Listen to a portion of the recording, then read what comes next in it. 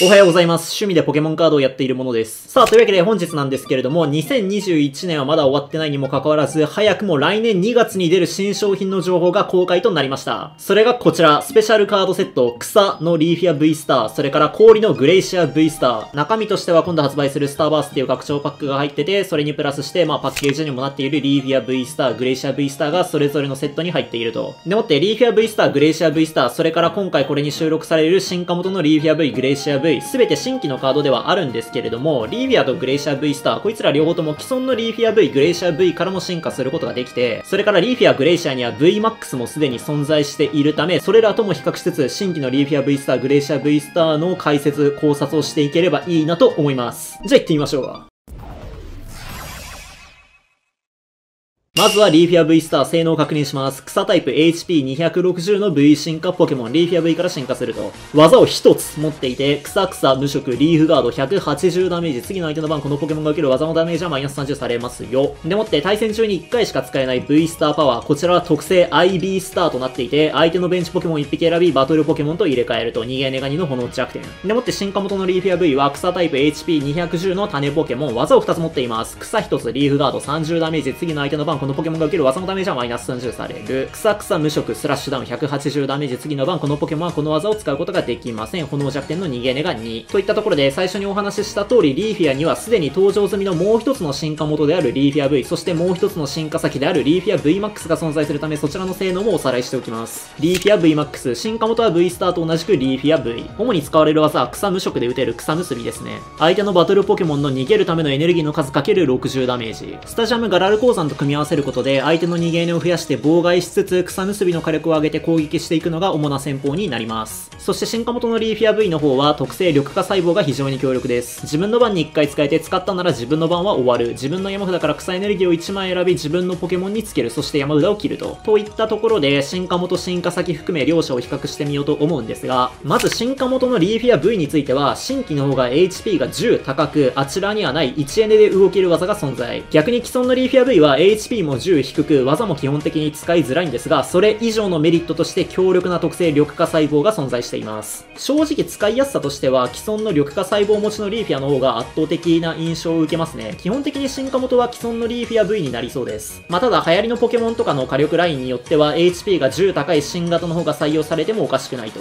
続いてリーフィア Vstar の性能についてなんですが、技自体は3エネ180ダメージ、クロバット V やネオラント V などを除いて基本的にポケモン V をワンパンすることはできない。VMAX 相手にはなんとか2回で倒せる火力ラインでありながら追加効果も相まってワンパンされる心配は低いのかなと。サイドが2枚しか取られないというところもあって頻繁に使うわけではないんですが、緑化細胞や火花などを使ってエネルギーを供給してやってリーフィア VMAX の間を担うアタッカーになる可能性は大いにありそうです。ただそれ以上に Vstar パワーの特性 IB スターが肝にはなりそう。対戦中1回だけとはいえボスの指令などのサポート権を使わず相手のベンチポケモンを呼び出すことができ、同じ特性を持つブラッキー VMAX などと違って倒されても取られるサイドが2枚と抑えめ。Vstar パワーは非常に強力なものと言えます。攻撃面ではやっぱりガラル鉱山ありきとはいえリーフィア VMAX の草結びが圧倒的な印象があるので、リーフィア Vstar は特性を使う前提でリーフィア VMAX デッキに1枚採用されるという形が一般的になるのではないかなと予想します。というか単純に既存のリーフィア VMAX デッキがこれ1枚でかなり強化されたことになるんじゃないですかね。リーフィア Vstar はデッキのメインアタッカーにはなり得ませんが、このカードの存在はリーフィア VMAX デッキに大きな変化をもたらすと思います。さあ続いてグレイシアに移ろうと思うんですが、まずは性能を確認しましょう。グレイシア Vstar 水タイプ HP260 の V 進化ポケモン。進化元はグレイシア V。Vstar パワー含めて技を2つ持っていますね。水無色つららショット180ダメージ。次の番この技を受けたポケモンは逃げられない。Vstar パワー水無色クリスタルスター220ダメージ。次の相手の番このポケモンは技のダメージや効果を受けません。逃げネガ2の鋼弱点。進化元のグレイシア V は水タイプ HP210 の種ポケモン。技を2つ持っていて水1個フロストチャージ30ダメージ。自分の山札から水エネルギーを1枚選びこのポケモンにつける。そして山札を切る。水無色フリーズウィンド130ダメージ追加効果なし逃げネガ2の鋼弱点。こちらもリーフィア同様すでに登場済みのグレイシア V、グレイシア VMAX のテキストを軽くおさらいしておきます。進化元のグレイシア V に関しては新規と同様 HP は210。水エネ1つで打てる氷結覚醒が非常に強力です。このポケモンから進化するカードを山札から1枚選びこのポケモンに乗せて進化させる。そして山札を切ると。高校1ターン目から進化できますよっていう効果ですね。でもって進化先のグレイシア VMAX に関しては特性クリスタルベールが非常に強力。このポケモンは相手のポケケモン Vmax からダメージを受けないと。技に関しては水無色大つらら150ダメージ、相手のベンチポケモン1匹にも30ダメージと少し控えめな火力になっています。それでは両者を比較していこうと思うんですが、まずは進化元については、両方とも HP は変わらず210。新規のグレイシャーは1エネでちょっとしたダメージを入れつつ自身を育てる技を持ち、対する既存のグレイシャーはダメージこそないものの高校一旦目から進化できる技を持っていると。グレイシア Vstar、グレイシア Vmax ともに技を使うためには基本的に3エネ必要であるので、新しい方であれば自身をすぐに育てることはできるんですが、技を使った返しに倒されてしまっては元も子もありません。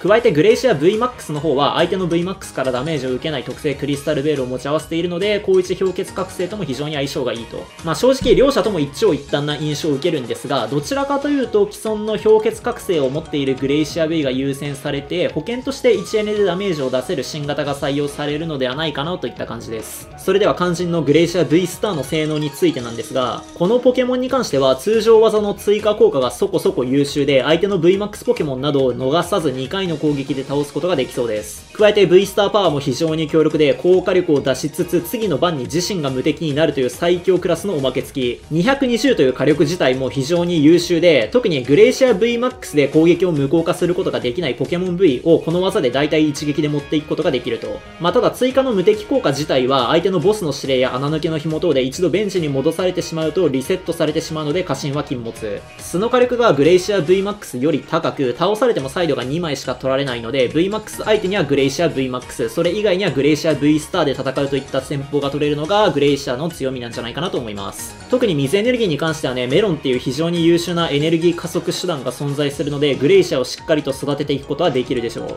そうしてグレイシア Vstar はグレイシア Vmax の弱いところを補ってくれるいいポケモンなんじゃないかなという印象がありますね。でもって最後にリーフィアグレイシア共通の話にはなるんですけれど、リーフィア Vstar、グレイシア Vstar 両者ともスノーリーフバッジの恩恵は問題なく受けることができるので、逃げるためのエネルギーや弱点の問題っていうところをそこまで気にせず戦えるのが大きなメリットとは言えますね。まとめるとリーフィア Vstar、グレイシア Vstar 両方とも既存のリーフィア Vmax、グレイシア Vmax を堅実に強化してくれる優秀な Vstar であるなという感じでした。またこのように Vstar という新たな進化の可能性によって既存のデッキが見直されていくのは非常に面白いなと感じましたね。誰やねん俺。発売は2ヶ月以上先になるんですけれども、今後も新たな Vstar によって既存のポケモン V が強化されるのか楽しみなところです。じゃあ今日の動画をね、ご視聴ありがとうございました。バイバイ。